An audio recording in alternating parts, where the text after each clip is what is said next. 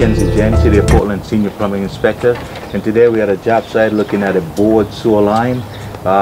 This line, it's not an open trench installation, it's an installation where the piping was bored into the ground, and the type of pipe that's used for that is called HDPE pipe. That pipe, as you can see, it's black in color and it has a really thick wall thickness. It's almost it's more than a 1/4 inch wall thickness. It's about 15 inch, 5/16 of an inch wall thickness. And this pipe is bendable. I think you can bend it as much as 6 times the diameter of the pipe.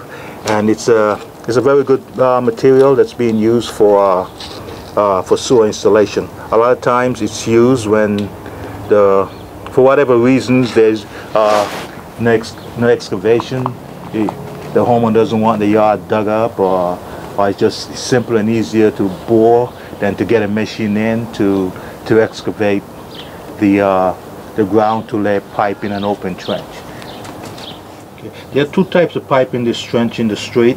It's what's called 30-34 with a gasketed joints, and then if we look we can see the HDPE pipe, which is black, and there's a coupling because of the transition from HDPE to the 30-34. The type of joints used for the HDPE is fusion joints, and like I mentioned, the type of joints for joints and fittings for 30-34, that's the green pipe, is a gasketed type of joint.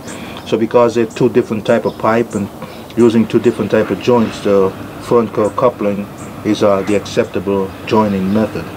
And we look further down, we can see a testy with a test ball in it, and that test ball will be pulled, deflated to let the water out, and then the HDPE line will be videoed to check if there's any water logged in the pipe, bellies or whatever, to make sure that it's uniformly sloped. Alright, here we are at the back of the house where the building drain exit the house, and it's cast iron. And what the contractor did here, he transitioned from cast iron to ABS, and then you can see where that band is, that stainless steel band with coupling. Beyond that is the HDPE. ABS pipe, the joints are solvent weld, and like I said previously, the HDPE, the joints are fusion weld. So here again, what's used is a front core coupling, because you can't solvent weld ABS to HDPE. And we're looking at the clean out that's installed, so that the drain can be snaked out if there's a stoppage between the house and the street. And that's where the contractor will send his camera down so that we can video the line and make sure it's uniformly sloped and no water is locked in the line.